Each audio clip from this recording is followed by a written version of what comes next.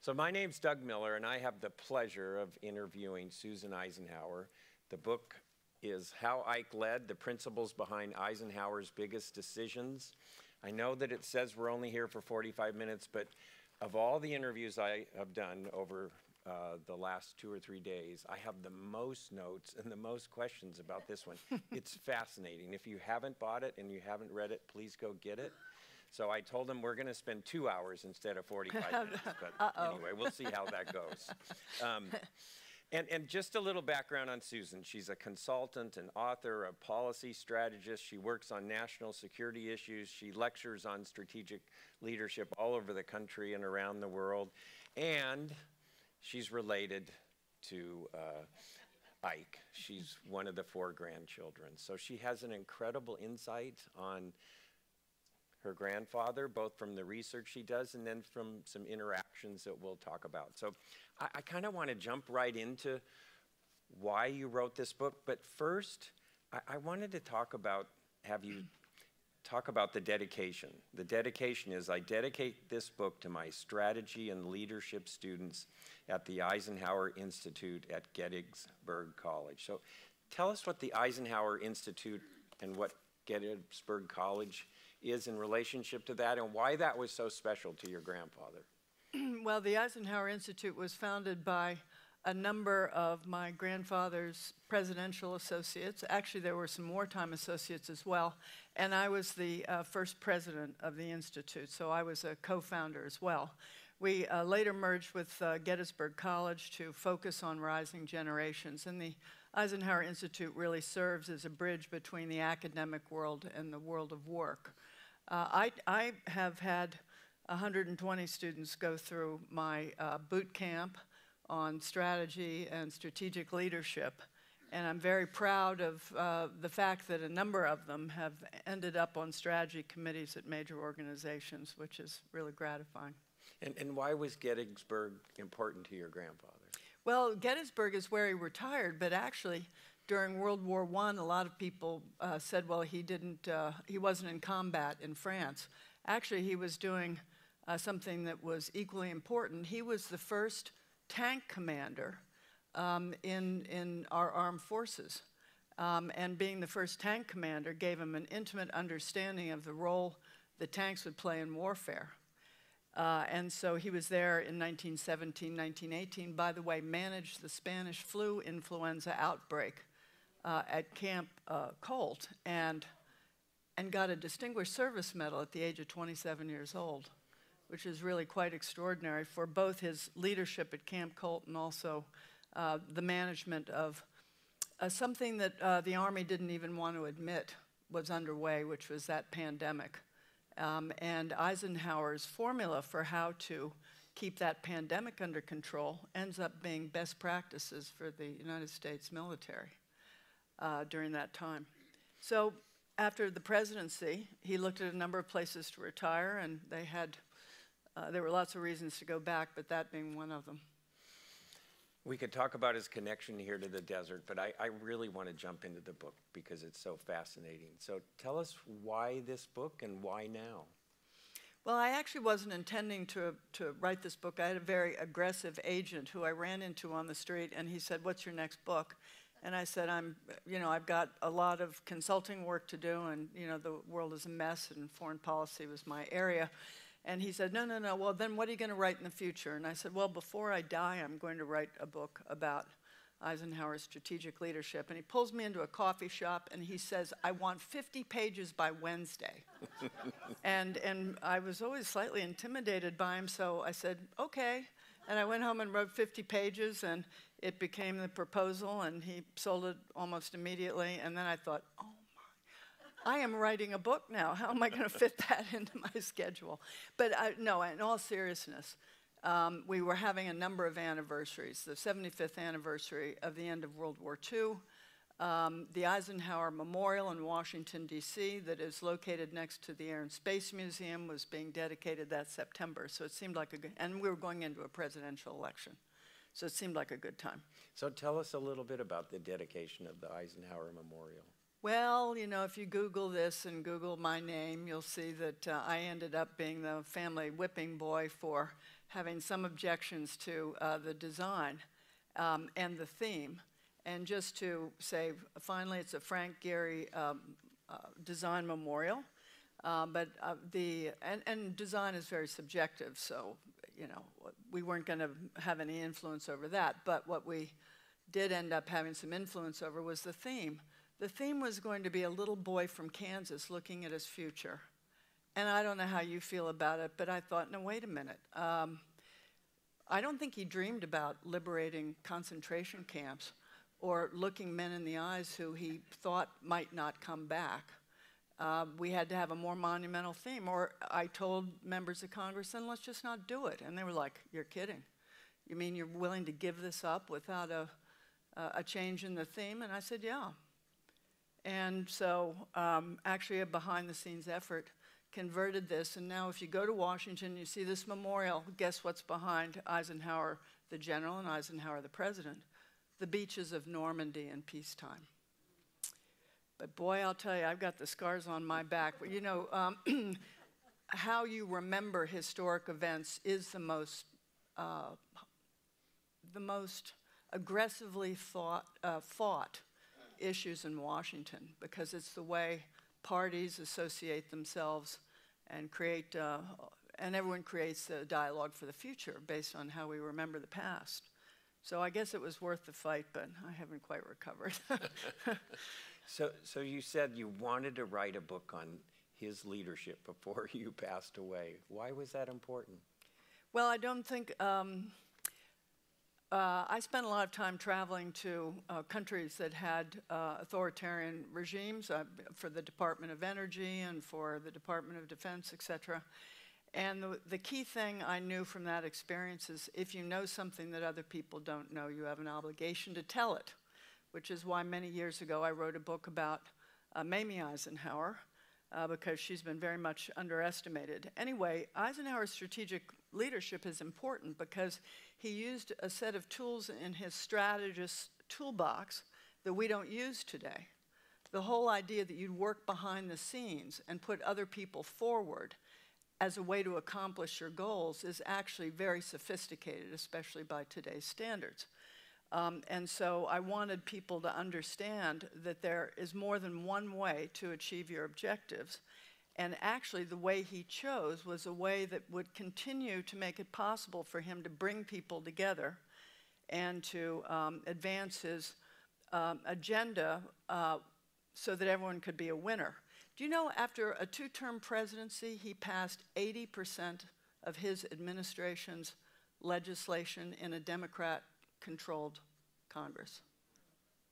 And he did that by breakfast, lunch, and dinner with Lyndon Johnson and Sam Rayburn and the other leaders up on Capitol Hill. And then he would work through others if things got dicey to make sure that he was always the person that could resolve the situation. So was this a hard book to write? You know, I make cameo appearances in the book, but generally speaking, on the one hand, it wasn't difficult because certainly in the national security area, I knew where to look for my sources. I know the field, and so that wasn't so difficult. I had to brush up rapidly on some of the domestic things. So that was fine. And also, I just have to say, everybody, you know, thanks, Mom and Dad, seriously. But they taught us to be completely compartmentalized. They said, you know, you're going to grow up, you're going to hear people who don't like your grandfather at all, they're going to be critical, and just let it roll off your back. This has nothing to do with you, this is him. But if they tell you that he's not a good guy or something that's counter to what you remember about him as your grandfather, then fight that fight if you want to. So it wasn't, that part of it wasn't hard, but the reason I was going to wait until I died before I wrote this book is it was going to be my goodbye. And it was going to be my goodbye because like all families like this, our identities are so interwoven. And so, yeah, there were 2 chapters in there that were very hard to write, and I still get a little bit weepy on the last chapter. That doesn't sound very professional, but I do make cameo appearances in that chapter. So I want to structure this a little like the book is structured, and that is talk about what his core principles were of leadership, kind of pre-presidency during the war years and during his presidential years, and then go through some of the most difficult and incredible decisions he had to make, right, and have you demonstrate, again, how his principles helped him through those. So I was struck by two words that you used to describe kind of his leadership style, and maybe you can expound on those. You talk about he had a middle way. What did you mean by that? Well, first of all, I had fun in the book because I thought I would spare the reader. It's an attempt at a really readable book on this subject. So instead of trying to educate the writers about all of the senators who were giving him a hard time, or mostly in his own party, by the way, I thought I would tell the story of that through his own experience. He was a middle child, and he had an older brother who was really quite right-wing and very dominating, and a younger brother who was really quite liberal. So Ike spent his entire childhood trying to keep everybody serene and happy, and these two brothers, you know, pulling in the same direction. So it was a natural that he was a lifelong centrist. As a matter of fact, after the war, nobody knew what political party he belonged to, and he didn't tell anybody. And Democrats came calling, Republicans came calling, and this went on all the way up until just before the Republican convention. Nobody even knew he was a Republican. Harry Truman had volunteered to step aside twice to give Eisenhower the opportunity to run for president as a Democrat. So the middle way was absolutely in his genetic code. You know, and by the way, I'm a middle child too, and that's my job description with my generation, is to keep everyone jollied along, right? So that was, he believed deeply that the middle ground was the only place you could bring everyone together. In a very prescient way, he predicts that unless things change, the voices from the extreme right and the extreme left will be the only voices heard in the public square. Can you imagine? He wrote that, you know, back in 1947. Did he have a different leadership style as a general as opposed to a president? Well, I'm really glad you, Doug, thank you for that question, because actually what I tried to demonstrate is that Eisenhower the general was also Eisenhower the president, that this is the same person. So if you think of what his job description was during the war, it was to keep a really fractious alliance together. But make no mistake, this wasn't a congeniality contest here. He was the man who devised the strategy for the Western victory in the European theater. It's Eisenhower who expands the force size for D-Day. It's Eisenhower who decides on a broad front through Europe to defeat the Nazis, as opposed to this single piercing strike that the British favored. So he was ready to take that responsibility. And I would say a core principle of his was self-sacrifice. Now, this may sound corny, but let's just remember, this is a West Point graduate. When you go to West Point, you are saying that I'm going to sacrifice my life for something bigger than yourself. And Eisenhower, might surprise you, came from a German Mennonite household, German-American Mennonite household, of pacifists. And he went to West Point. And went to West Point for the free education. And so he had to reconcile his own upbringing with what he was going to do. But the one thing that was not in contradiction was this belief in serving something larger than yourself. And he comes to the White House as originally a registered independent, and then decides to hitch his 5 stars to the Republican Party to bring it out of obscurity after the Great Depression, because he believed that the future of the country depended on a vibrant two-party system. So I love books that surprise me, things that I don't know, facts I don't know. I love this book because my father was this generation, so it gave me some insight into his and my mother's life at that time period, my grandparents. But there was something that was so intrigued me, and it's for D-Day, he wrote a letter to himself that he kept, and maybe you can tell us about it. Well, it's called all kinds of things, but it is in case of failure, communique. And if the D-Day landings had failed, he was planning to release it to the press, and a smart thing to write that before you're in the turmoil of an event like that.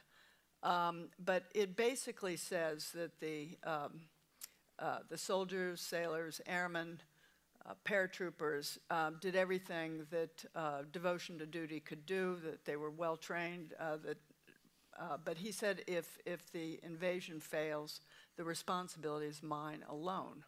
So he put this in his wallet, and about a month later, Harry Butcher, who was keeping the headquarters diary, insisted on extracting this letter and putting it into the public record, and Ike didn't want to give it up because the invasion had not failed, and he didn't want people to think he was trying to be a hero or something by saying that. It was very personal to him. He also apparently had written in case of failure communique for every major invasion prior to D-Day, so this seemed natural to him. And he had fought for the expansion of a larger Omaha beach, and Utah Beach was entirely his idea. So people were going up the French coast on his concept. And of course you're not going to blame other people for that. But I think the thing that moved me most is that dropping those paratroopers was highly risky because the Germans had moved a division into the area. And his chief expert on the commander of the airborne forces begged him not to use the airborne troops. He decided after going through the strategy that we couldn't retain Utah Beach and get those guys off the beaches without using paratroopers to secure the causeways. And yet, knowing that between the estimates that between 50 and 70% of those men would be lost, on June 5th, as they were boarding planes to go to their uncertain future in Normandy, he went out to the airfield and looked every one of those young men in the eyes. So you know that famous picture where he's looking very stern like this as he's talking to these paratroopers? Do you know what he's talking about? I know because number 23, the tall paratrooper there, lived to tell the tale, and I met him. And I said, oh, please, tell me, what were you talking to General Eisenhower about? He said, oh, no, General Eisenhower asked me where I was from. I said, Michigan. And he said, I love going to Michigan. There's great fly fishing there. So look at that picture again, his jaws so set because he's expressing his enthusiasm for fly fishing. So I later said to my father, why fly fishing, just before these guys go,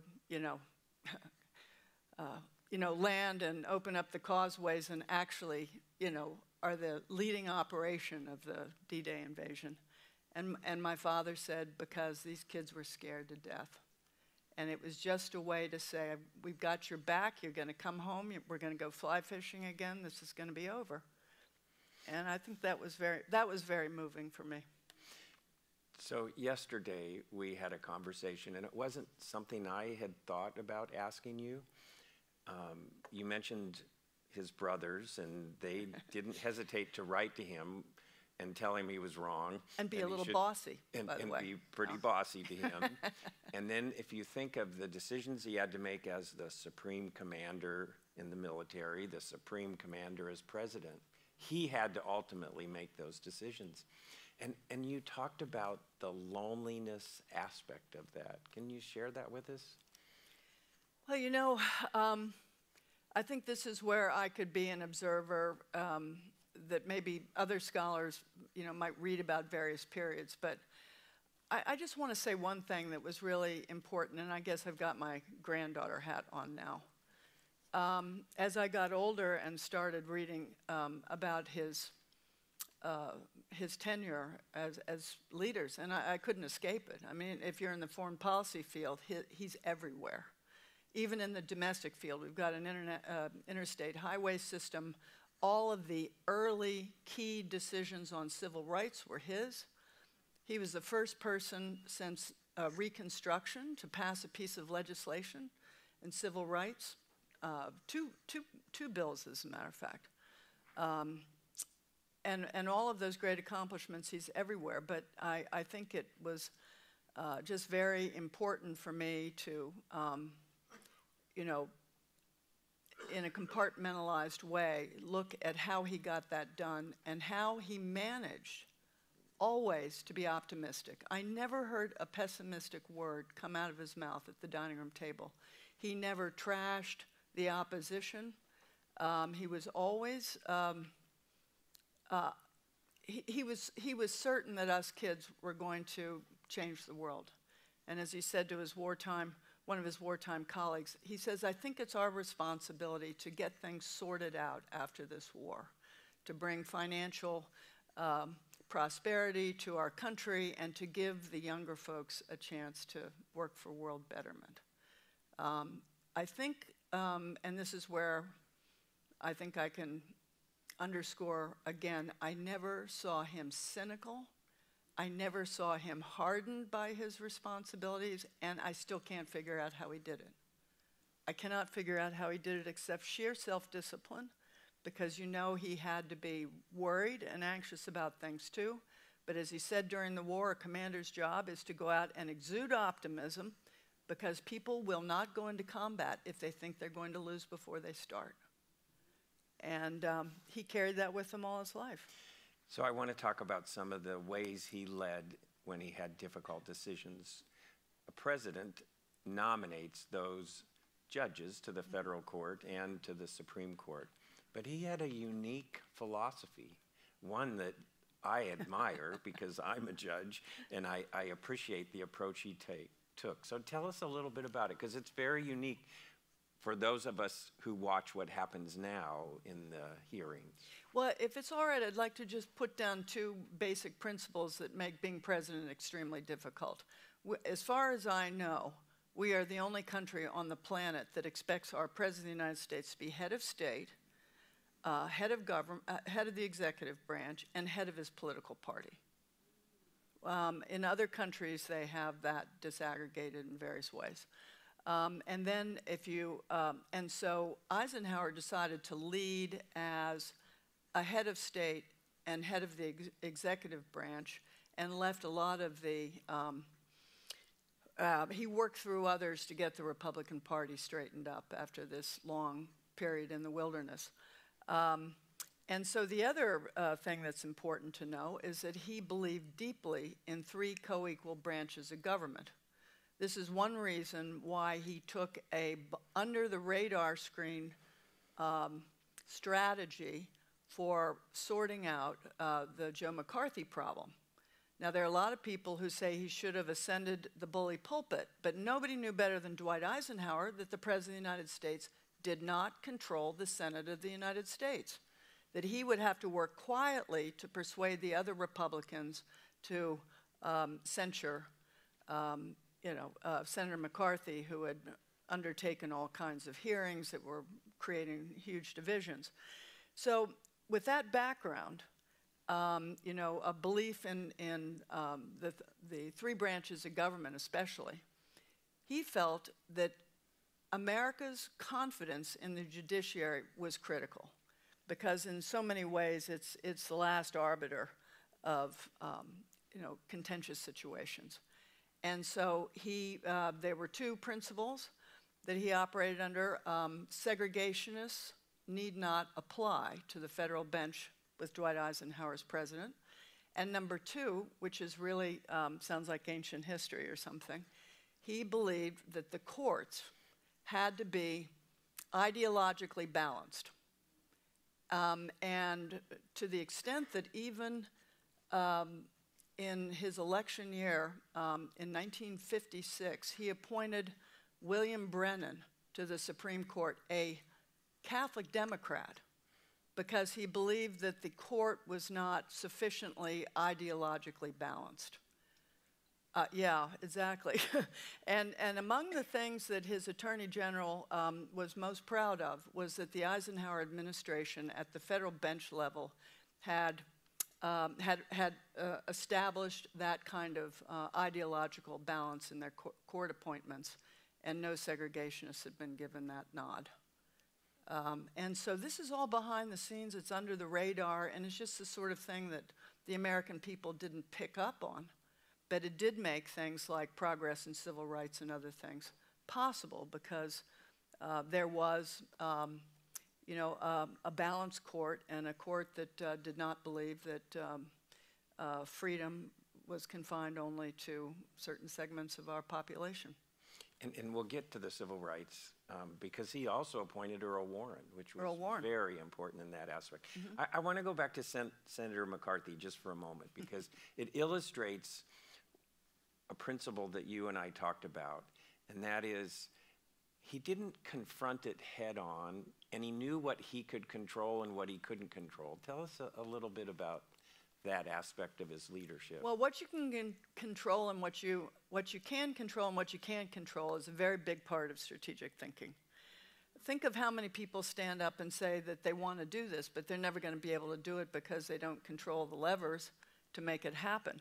And I think not only do you see that in Joe McCarthy's situation, where they had a full-blown under-the-radar strategy to bring this guy to heel, but you also see it in civil rights, because by the end of the Eisenhower administration, his objective, and he says it on the campaign trail, and he says it in his major speeches, the State of the Union address, his inaugural address, his objective is to desegregate everything the federal government controls. Even before Brown versus Board of Education, which is the landmark Supreme Court ruling on desegregation, Eisenhower had already desegregated Washington, D.C. He'd already done that, and he did it because the federal government controlled Washington, D.C. By the end of his administration, he had desegregated federal contracting. He had desegregated the military. I know that that was a Truman measure, but it was General Eisenhower, now the president, who actually implemented that big time and desegregated Department of Defense schools. And it goes on and on like this, but that job, and what he did there is what I called creating a beachhead. And he got his troops on shore with these two pieces of civil rights legislation in 57 and 1960. So what you control is very important. Where it got tricky was when the states were involved, because we still had, states had jurisdiction over schools and other things. And so, as you well remember, he sent the 101st Airborne Division to Little Rock, Arkansas. So sometimes people say, do you think your grandfather was serious about civil rights? And I said, well, the 101st Airborne Division did D-Day. They landed near Carentan on the Normandy coast, and I would say that the 101st Airborne Division in his book was right up there with the 82nd Airborne. These are the guys who were pivotal. And so it was with great regret that he had to send American troops to an American city, federal troops. But he was implementing his constitutional obligations and believed in the idea of overwhelming force. You use overwhelming force and you never have the kinds of casualties you do if you use relatively untrained National Guard or others. So one other thing that surprised me was about the YouTube and it being shot down over Russia. Mm-hmm. And I thought it was interesting that he described the 3 most demanding weeks of his presidency when he had to deal with Egypt and the Suez Canal. He had to deal with Hungary and all that was going on there, and then the downing of the U-2 spy plane. Right. So talk to us a little bit about that. Well, and I think he'd suffered a heart attack and wasn't feeling up to par either at that time period, if I have Well, it right. this is such a rich area. I'll say very quickly about Suez and the Hungarian uprising. Both of those things occurred during the election campaign of 1956, so he was running for re-election. Suez involved a kind of betrayal, you could say, not just of international law, but a betrayal to the United States by our wartime allies, Great Britain, France, and Israel. And I'll tell you, you didn't mess with Ike. He was as tough as he had to be when he had to be it, though I would add that he had an enormous heart. That's the Susan Eisenhower part that I can say. But, you know, he told my father conveyed it to me, and he wrote to one of his childhood friends that if I lose the election over Suez, so be it. I mean, you remember, this sounds so sort of unbelievable, but he was not a retail politician. His job was to secure the future of our country, an oath he made at West Point at the age of, 20, and this continued his whole life. So the Hungarian uprising and Suez were big. The U2 was very big as well, and that was something he had been working on for a long time. But the U2 was what one Russian once said to me was unilateral open skies. We had already offered the Soviet Union the opportunity to overfly our territory to verify whether anyone was on the verge of a surprise nuclear attack. And the Soviet Union declined to participate in that. And so we went ahead and did it anyway. And it saved a tremendous amount of money in overbuilding our military because there were all sorts of calls to go crazy with military spending. And Ike believed that there were three corners of our national security.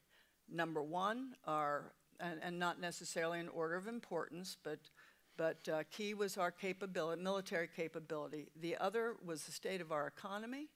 And the third was our moral standing in the world. And as part of this, the economy always played into his strategy. That's what strategy is about, is aligning your financial resources with your objective.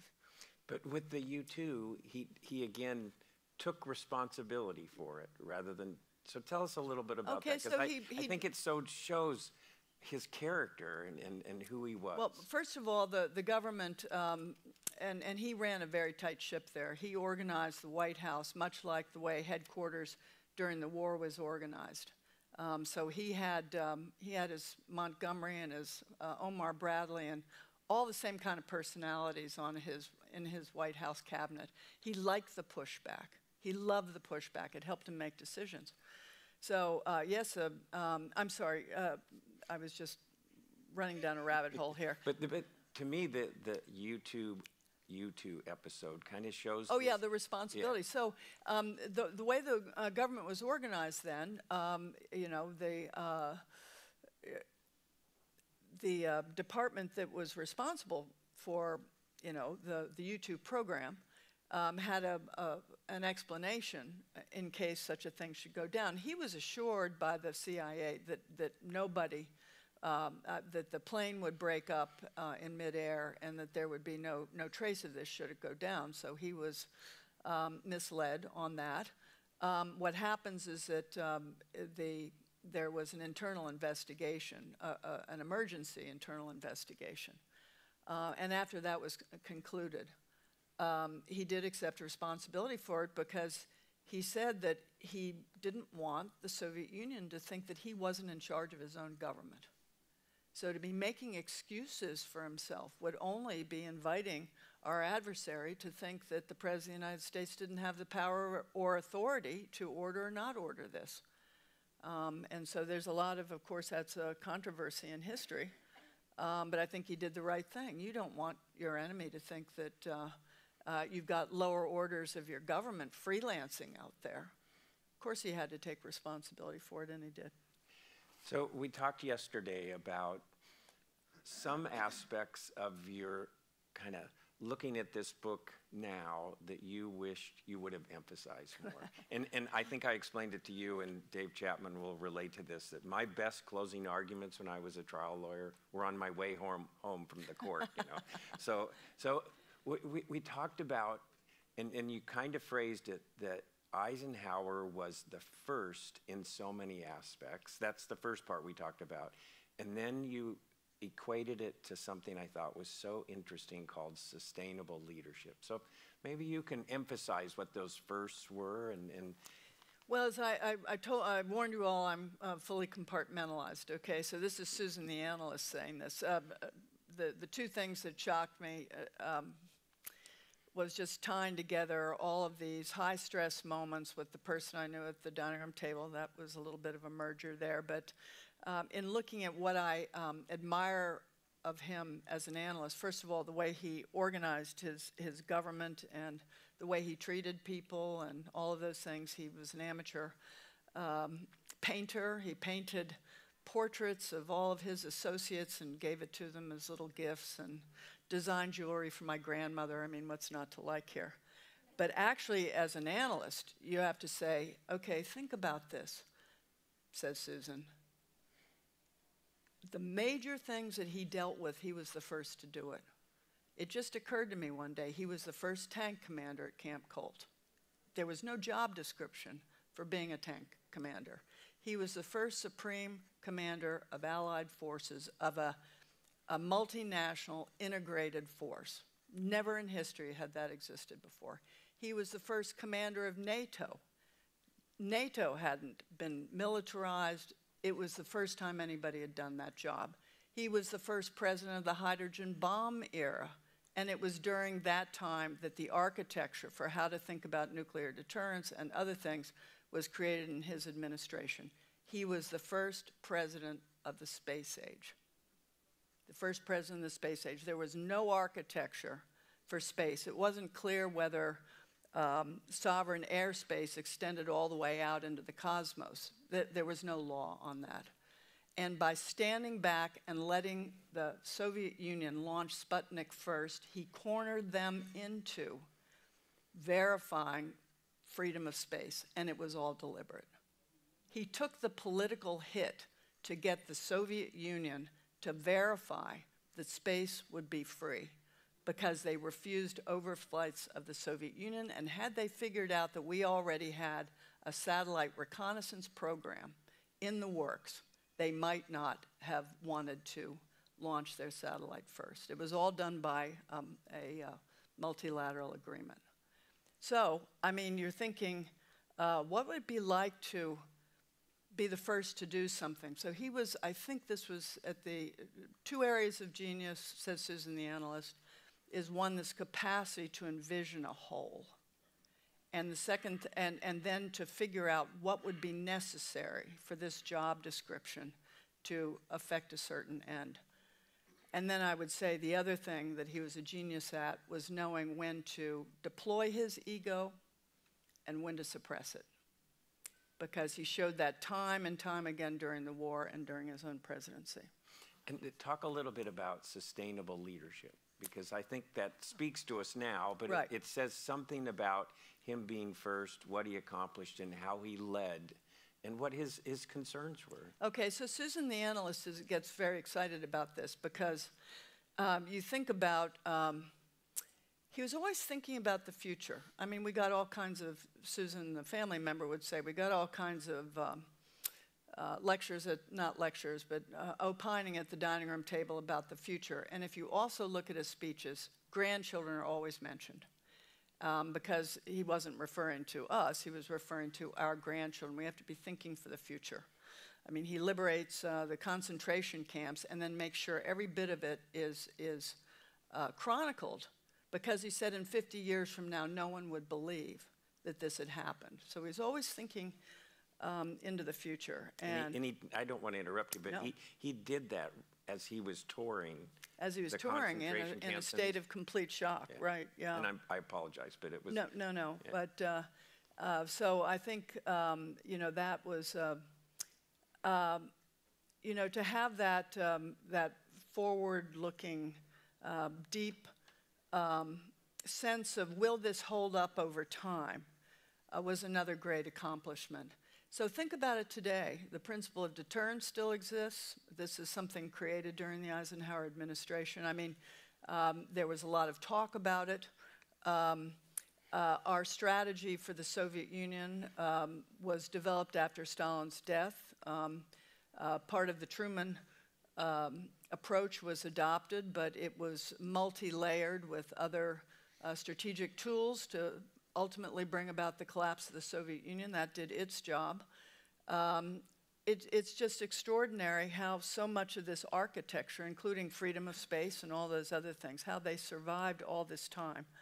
And I fear if he were alive today, he would be very worried that everything we're doing is mostly short-term thinking, that it revolves around our desire to win. In his book, winning would only be defined as progress for all Americans. And it helped a lot that he had not been part of a political party, because at the end of the day, he was probably our most bipartisan president of the 20th century, for sure. And so I want to talk about a personal experience that you had with him, because again, I think it demonstrates how he dealt with the family members, but also kind of in the same way he dealt with his leadership decisions. So if you could tell us about the putting green at Gettysburg. Well, so thank you very much for your earlier question about the loneliness of power. I wanted to say that, you know, even Ike's doctors didn't square with him because, you know, I mean, here is the most powerful man on the earth. And by the way, a very, I mean, he had wattage. I mean, he had charisma. I mean, he could walk into an empty room and you'd feel like the whole place was full. And so I had remarked in that chapter, this is a cameo appearance for me, that his horses that I rode for him plowed up his golf green that he had put in there so that he could have the privacy of putting at the Gettysburg farm. And I was devastated. It took us about 2 hours to round up these horses. It had been completely my responsibility, and I had to go in and face the music. And he was known, I mean, he was a very passionate man, but he was known to, you know, sometimes lose his temper. I never saw much of it as a kid, but I had heard that this could happen, and I was terrified. And when I got to the door of the sun porch, he'd watched the whole thing. He saw my face. And I must have looked shattered. And he put on this big smile, and he said, you know, as I said to your grandmother, wow, what a scene. He said, I haven't seen horses run like that since I was a kid in Abilene, Kansas. And I said, well, Granddad, I'm completely responsible, and I'm terribly sorry. And I got another big, broad smile. Actually, in the Eisenhower family, taking full responsibility is a really good idea. So we just have a couple of minutes, and I'd like to ask you to read something. I know that this might be hard, but this is a statement from Lyndon Johnson, a Democrat, about your grandfather after he passed away. So Dwight Eisenhower, the Republican president, this is written by Lyndon Johnson, his who was the leader of the Senate at that time. He wrote, "A giant of our age is gone. Dwight D. Eisenhower began his service to his people as a soldier of war. He ended as a crusader for peace. For both, he will long be remembered by a scarred but hopeful world, a world that loved him well. The sturdy and enduring virtues, honor, courage, integrity, decency, all found eloquent expression in the life of this good man and noble leader. I treasured him always as my close and lasting friend. America will be a lonely place without him, but America will always be a better nation, stronger, safer, more conscious of its heritage, more certain of its destiny, because Ike was with us when America needed him."